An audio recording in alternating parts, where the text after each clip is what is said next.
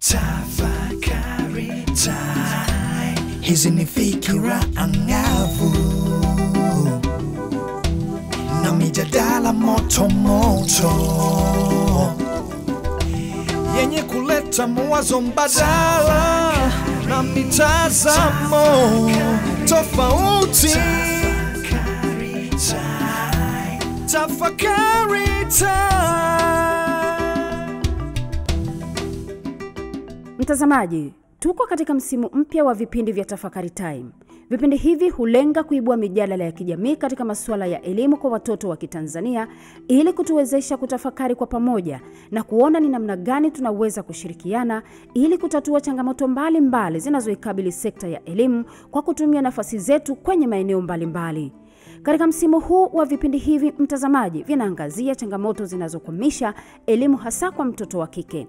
Katika kipindi kilichopita, timu ya Tafakari Time ilibisha hodi mkoani Arusha ambapo tuliangazia vitendo vya ukatili wa kijinsia wanavyotendewa hasa watoto wa kike, ambapo tuliweza kusikia kitendo cha kusikitisha na kuhuzunisha alichofanyiwa mtoto tuliyempa jina la Malala, ambaye alibakwa na kundi la vijana wapatao 4 na kumsababishia athari za kiafya na kisaikolojia pamoja na kuzorotesha maendeleo yake kitaaluma.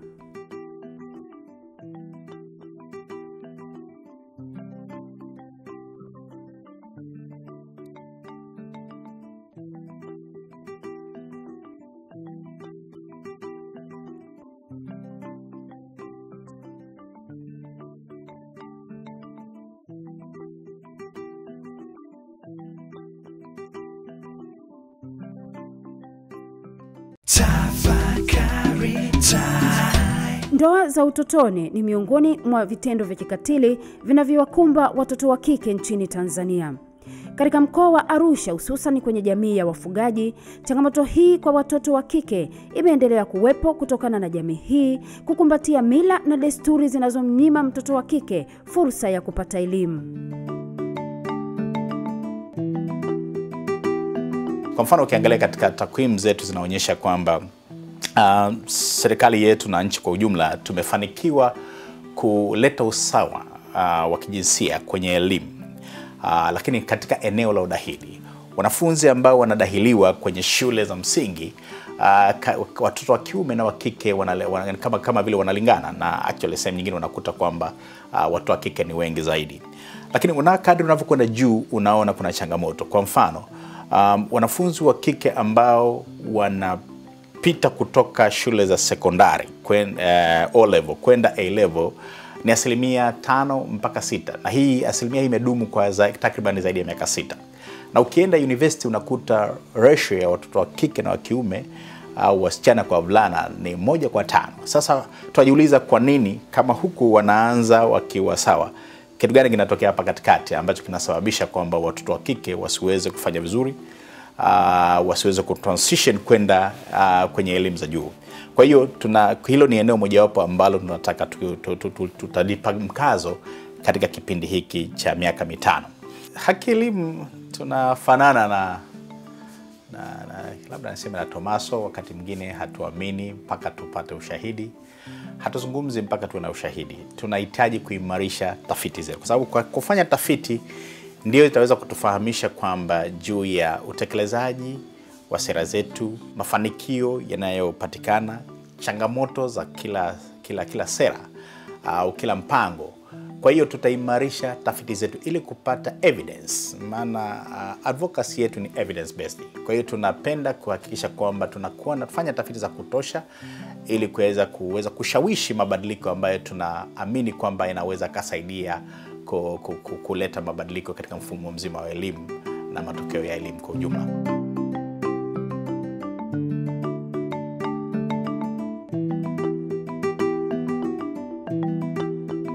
Swala la elimu kwa mtoto wa kike katika yangu kidogo ina changamoto. Changamoto ni kwamba bado wananchi wa eneo hili husika kwenye ndani ya hii kata bado hajatambua umuhimu wa elimu. Ni changamoto moja ambayo inatupa shida kidogo, ambayo tumekuwa tunafanya elimu kwa jamii kuonyesha umuhimu wa mtoto wa kike kupata elimu, faida yake ni nini na hasara yake ni nini wakati anapokosa ile elimu ambayo anahitajika kupata. na yote haya inasababishwa na elimu duni walionayo jamii yetu, hususan ukizingatia kwamba jamii iliyotuzunguka ni jamii ya kiufugaji ambao bado elimu kidogo ni tatizo kwao. Maana yake unakuta wazazi wetu kama sisi wa Masai, unaambiwa mtoto wa kike kumuelimisha si vyema sana, kwa sababu kesho na kesho kutwa anaenda kwa mume wake. Kwa kweli changamoto za watoto wa kike ni nyingi. Changamoto kubwa ni ndoa za utotoni, mimba za utotoni, watoto wanawezeshwa wakiwa wadogo. Katika shule yangu, shule ya msingi ya Njoro, kulikuwa kuna watoto 14 waliochumbiwa kuanzia darasa la 2, la 3 mpaka la 6. Mila hiyo bado imeshikiliwa kwa sababu ilikuwa ni kama yani ni mila yao, na wanajaribu kuachishwa, lakini naona inakuwa ni ngumu kwao. Kwa hiyo bado wanaendeleza kwamba mtoto hakika akishakuwa kama yule anakuwa na mchumba tayari. Baada ya kuwa na mchumba, ndio kwamba baba ameshakula mahari nini, watoto wa kike ndio hivyo wanaruhusiwa kuwa na hao wachumba wao. Kwa hiyo yule mtoto, na watoto wa Kimasai wana akili sana, ile stress zote za ule mchumba kuonyeshwa mtoto kwamba tayari ana mchumba, huyo hapo mchumba wako, zile stress za huyo sasa zinamharibu zile akili za yule mtoto. Kwa hiyo mtoto atashuka kwa elimu. Kwa hiyo mwenyewe mwalimu utaweza kumjua tu kwamba huyu mtoto haiko vizuri. Unaweza sasa kugundua kwamba kuna shida. Hiyo ndio changamoto kubwa ambayo inaonekana kuwakabili watoto wa kike katika mazingira kama haya.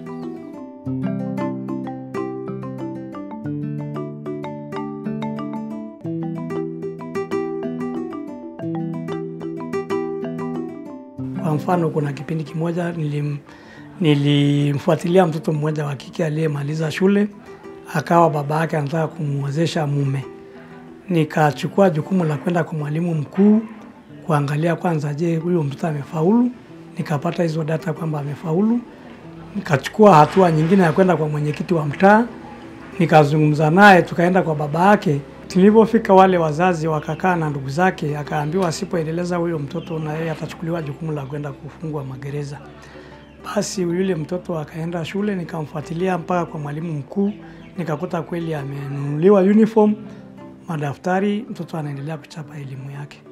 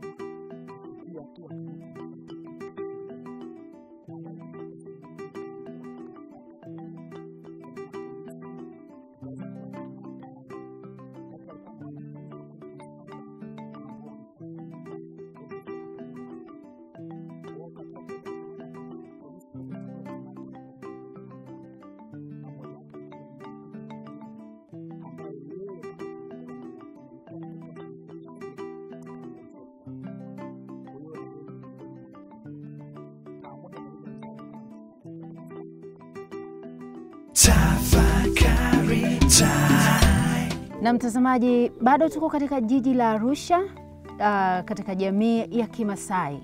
Na hapa ni katika kijiji cha Enjoro, wilaya Arusha DC, na nimefurahi kukutana na mwenyekiti wa kijiji hiki. Mwenyekiti, habari za asubuhi? Salama. Na mwenyekiti, tungependa kufahamu watoto wa kike katika jamii ya Kimasai wanakumbana na changamoto gani hasa katika safari yao ya kupata elimu? Wanakutana na changamoto nyingi, kama vile kuna wengine ambao hata wanaolewa ikiwa wadogo wadogo, na hiyo tumeshaanza kupiga vita kwamba watoto wa kike wasiolewe wakiwa wadogo, hasa walioko mashuleni. Ndio. Unadhani ni kwa nini mzazi anakubali mtoto wake wa darasa la kwanza, la pili, la tatu anapokea ng'ombe ama chochote kile ili aolewe, ili hali akijua kabisa ni mtoto na anastahili kuwepo shuleni? Ni kitu ambacho kiko kwa muda mrefu, kwa sababu Wamasai huko nyuma hata mtoto aliyeko tumboni anaolewa. Kwa hiyo nafikiri hiyo ndio ni kitu kama kiliendelevu ambapo serikali inatakiwa kusimama na kuangalia kwamba namna ya kuondoa hizo tabia. Ukiwa mwenyekiti wa kijiji hiki, ni mikakati gani ambayo mnayo ya kuhakikisha kwamba hizi mila ambazo zinakandamiza haki ya mtoto wa kike kupata elimu zinatokomezwa au zinaachwa? Tunafanya hivyo kwa kupitia vikao vya hadhara.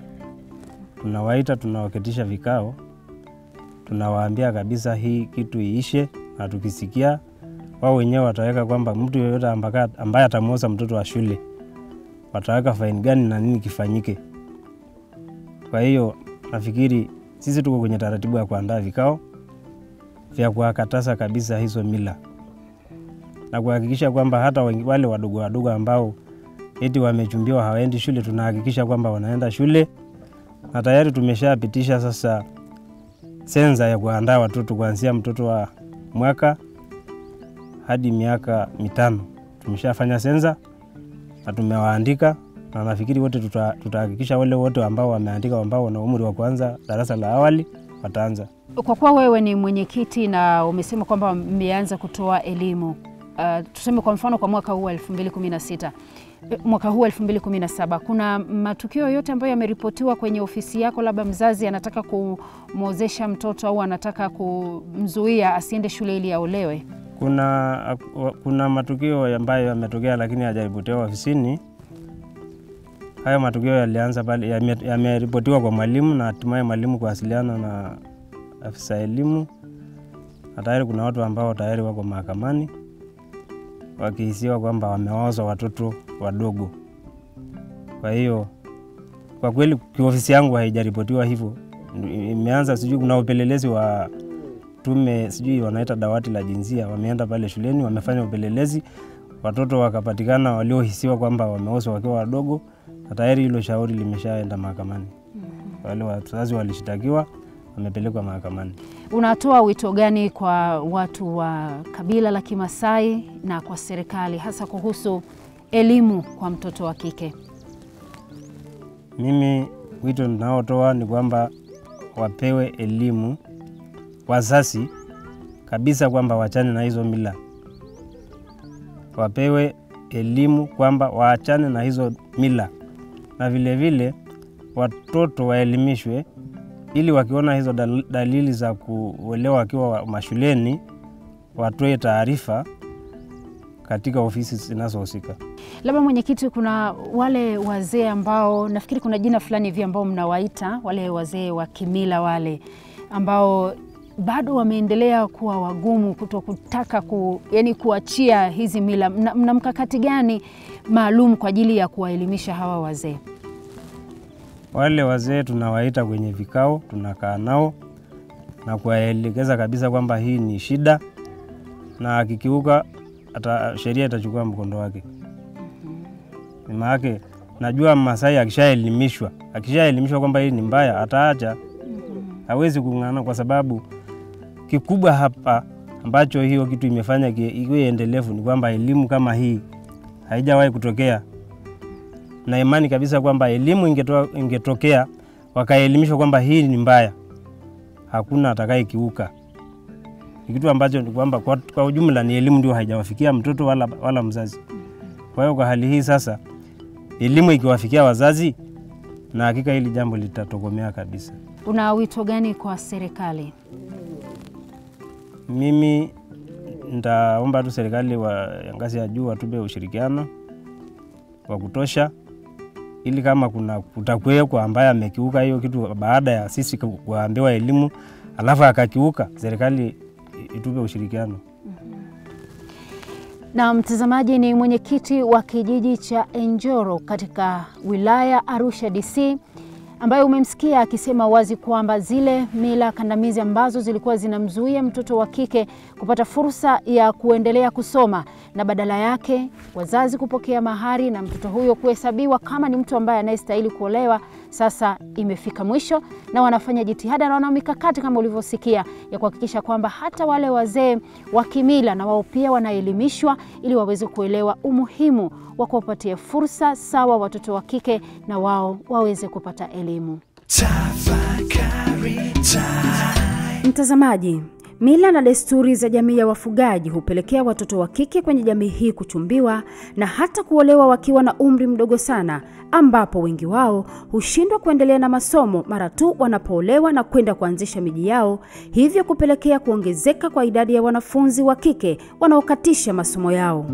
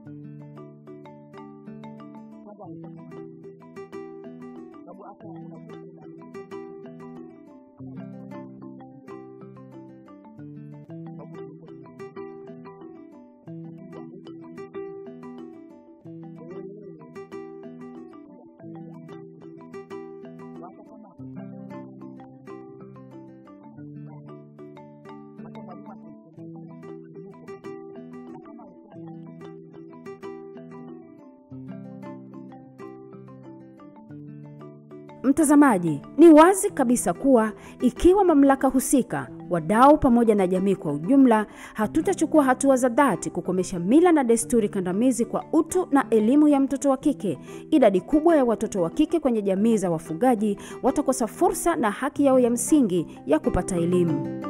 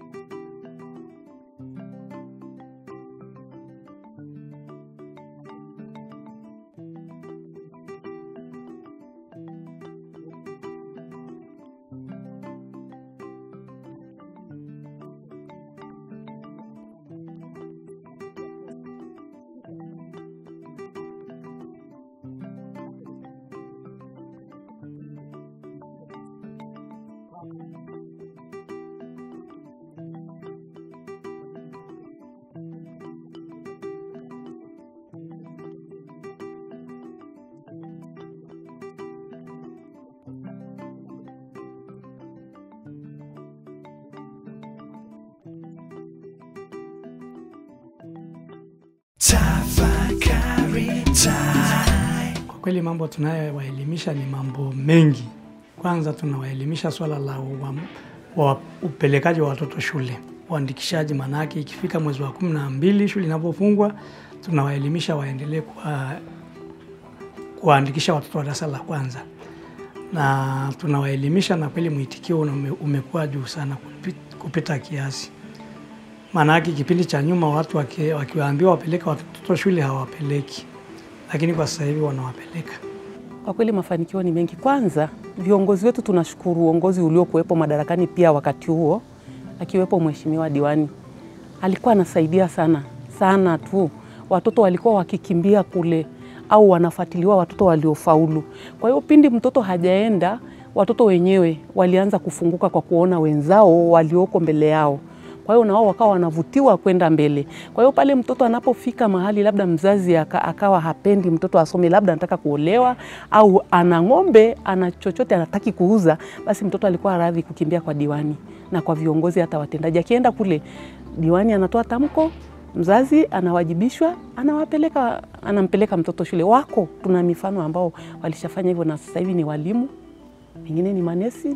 Kwa hiyo tunao matokeo ni mengi. Kwa sasa hivi hatuna mtoto wa kike anayekaa nyumbani. Hakuna ukizunguka. Hakuna pia ambaye haendi sasa hivi shule. Wazazi wamependa sana kuwapeleka. Yaani wamekuwa na ule wivu. Mtoto wa fulani amekwenda na mimi najitahidi wa kwangu waende. Kwa hiyo kwa kweli hilo sasa hivi kidogo tunasema limefutika, kwa sababu utakuta mtoto hata amefeli, mzazi yuko radhi kuuza chochote alichonacho. Hata kama ni private au kwa kipindi kile kuna masuala ya kwenda kutafuta kwingine kurudia, lakini anajitahidi kwa namna yoyote ile ahakikishe na yeye binti yake amekwenda, kwa sababu tunao wengi sasa hivi wako chuo kikuu, wengine wamemaliza. Mimi ningeshauri kabila letu la Kimasai waachane na mambo ya kimila kama hii ya kuwawezesha watoto wakiwa wadogo.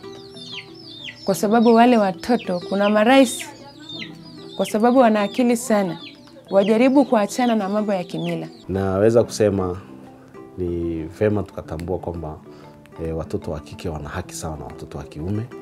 Kwa ni wajibu wa kila mtu, kila mmoja kuhakikisha na walinda hao watoto.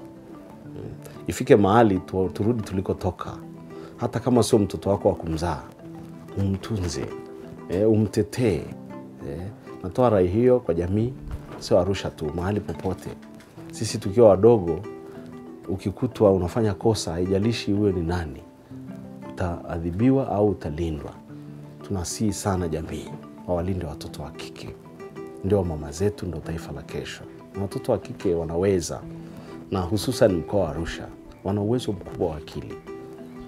Kwa hivyo hata walioko mashuleni ukiangalia matokeo yao ni mazuri sana. Sasa tuwalinde, na niwasihi sana ndugu zangu wakazi wa mkoa wa Arusha, wafugaji, waone kwamba watoto wa kike na wao wana haki, wawathamini, waache wasome ili waoe wakiwa na tayari wameshakuwa na uwezo. Mtazamaji wa kipindi hiki cha Tafakari Time, tumeshuhudia mila na desturi za jamii ya wafugaji kutoka wilaya ya Arusha DC zinavyokwamisha maendeleo ya watoto wa kike kielimu kwa kuwaozesha wakiwa na umri mdogo ambapo walipaswa kuwapo shuleni. Makala hii kutoka wilaya ya Arusha DC ni kielelezo tu cha ukubwa wa vitendo hivi vya kikatili kwa watoto wa kike vinavyoendelea kufanywa kwenye jamii zetu kila uchao. Wakati umefika sasa tutambue kwamba mila, desturi, tamaduni na imani zetu hazipaswi kukandamiza haki ya msingi ya mtoto wa kike katika kupata elimu na kufikia ndoto zake. Kuna changamoto nyingi sana ambazo zinawakumba watoto katika wilaya ya Tarime. Changamoto kubwa ya kwanza ndio hiyo ukeketaji. Na tunaweza tukasema huu ukeketaji unasukumwa na vitu mbalimbali. Kitu cha kwanza ni swala la mila. Kwamba mtoto ambaye hajakeketwa kadiri ya makabila ya Wakuria kwamba hakubaliki katika jamii, lakini pia anaonekana kama ni mkosi katika jamii, lakini pia wanaamini kwamba mtoto ambaye hajakeketwa hawezi kuolewa, lakini pia wanaamini kwamba mtoto ambaye hajakeketwa atakuzaa hawezi kuzaa.